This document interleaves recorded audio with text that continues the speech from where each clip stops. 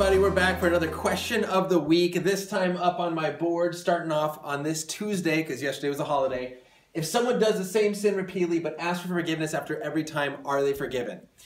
It depends. Here's my short answer. It depends on if you are genuinely repenting and asking for forgiveness. So if you think that simply by just saying, Jesus, forgive me, that just does it, and then you can keep sinning and keep doing what you want to do, then no, I don't think that you're forgiven. You can't intentionally do wrong and just go, forgive me, and then intentionally do wrong, forgive me, and he forgives you every time.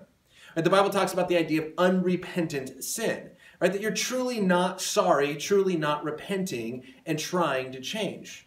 Now, I do believe that you are forgiven if you are true in your repentance, because with the two greatest commandments are love the Lord your God with all your heart, soul, mind, and strength, and love your neighbor as yourself. I can't think of a single day that's gone by where I've perfectly held both of those commandments. I've never perfectly loved God with all my heart, soul, mind, and strength, or perfectly love my neighbor. And so I've sinned every day.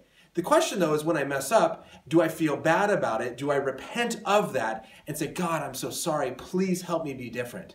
If that's your attitude, then yes, I do think you are forgiven. And to answer the second question, I don't think that there's any time limit or number of times you can commit a sin before God says, all right, you've had enough. You're done. Right? He continues to be faithful. He continues to forgive if we continue to call out him in genuine faith and genuine repentance.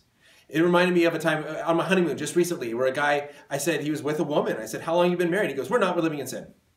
I went, oh, okay. Now, the conversation of Christianity had never come up when he said that, so it kind of caught me off guard. But that's the difference. I am doing something I know is wrong. We are living in sin, and I don't feel sorry about it. No, you're not forgiven if you go, please forgive me. Right? Are you genuinely feeling sorry? If yes, then God forgives you, and he will continue to forgive you because we continue to mess up.